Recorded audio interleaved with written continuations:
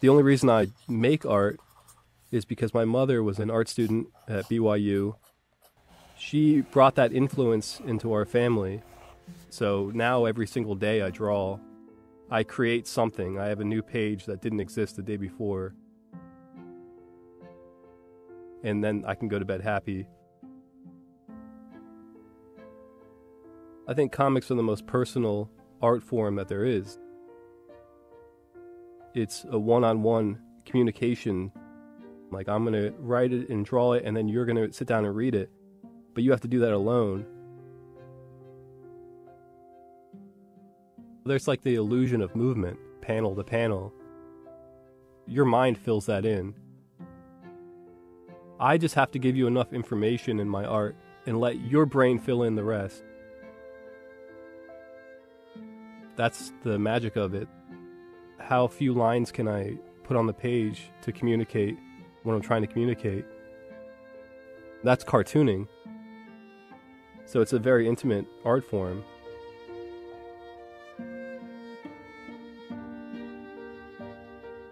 Honesty is something that people see in my work.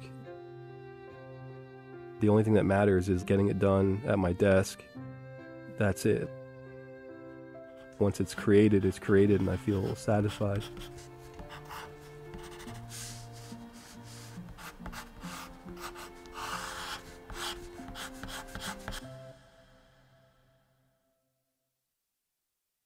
My father is still very involved in the LDS faith. My mother's family goes very far back in the religion. They met at Brigham Young University. Had way more kids than they could support. That was a big problem with our family and why we slipped into poverty. And by the time I was sort of coming of age, my family was falling apart. So my mother and father divorced because my mother lost her faith. So when they divorced, they moved into different states, and I stayed with my mother.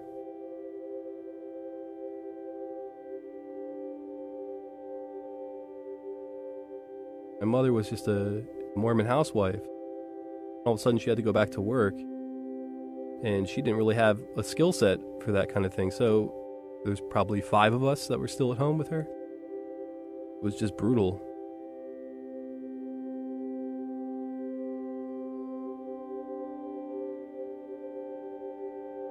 She told me that Joseph Smith was a liar and a con man, that there was no such thing as hell, that God was a woman. It was a lot of information that was like very jarring to me. And then my mother was working all the time, so she wasn't around. So I spent my childhood from then on just on the streets, stealing things from Target and getting into trouble with friends and stuff, and just making bad decisions. I was very confused and very angry.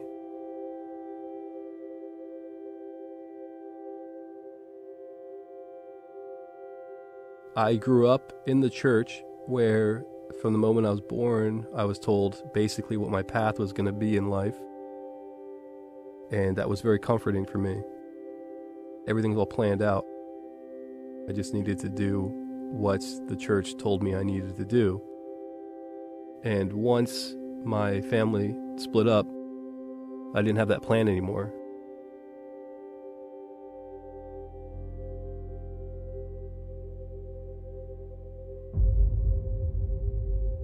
Suddenly my life was thrown into chaos. I felt like I had been lied to or something. There wasn't anybody watching over me. I could do whatever I wanted to. That became the theme of the rest of my teens until I moved out eventually. It was just a lot of tearing down of the past.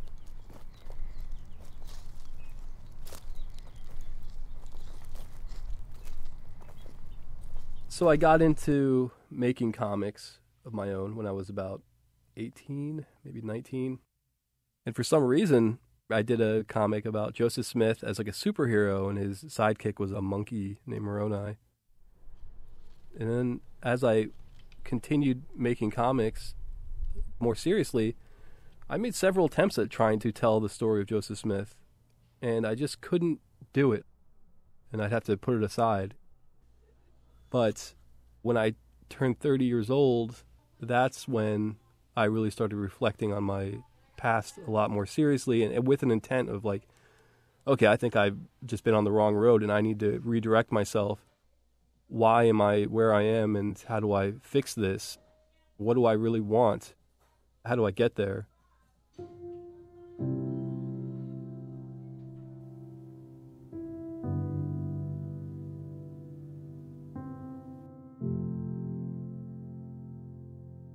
When I looked back, I saw that the church really did have a lot to do with my identity, and it was sort of this unresolved thing that I just wasn't paying attention to. And then that became the purpose, like, well, that's why I should do that graphic novel, so that I can finally resolve that question in my life.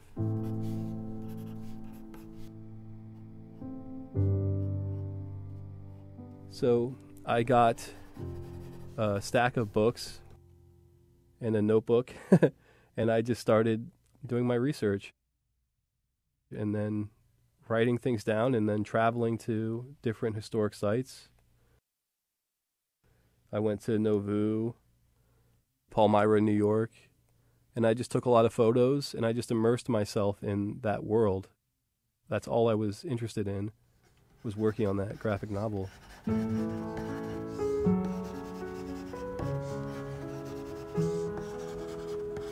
It just kind of clicked.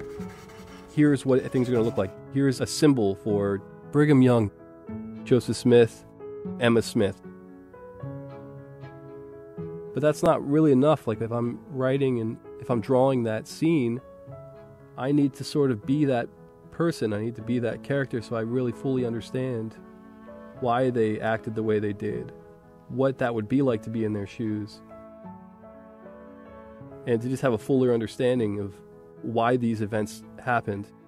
So if I'm drawing Joseph Smith like on his childhood farm or something, I have to put myself in his shoes and understand like what his family was going through. So in drawing Joseph Smith, I am inhabiting him. Drawing his father, I'm inhabiting his father. I have to be these characters in order to tell the story. I can't be an observer like the reader is. I have to become them and act these things out for the reader. And little by little, I did.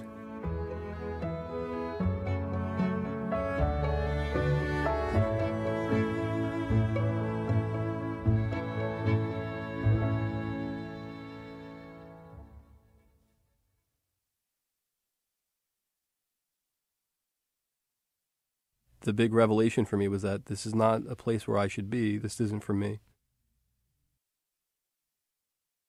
It's not a church that I belong in. What it was a collection, seeing all of these events and things piled up on top of each other and going back and looking at them all of them together just didn't feel right to me. It didn't feel real. It didn't feel like there was truth there. By the time I got to him with his own militia, I just felt like this is about power. It doesn't feel like a Christian thing. It just didn't feel like a prophet to me.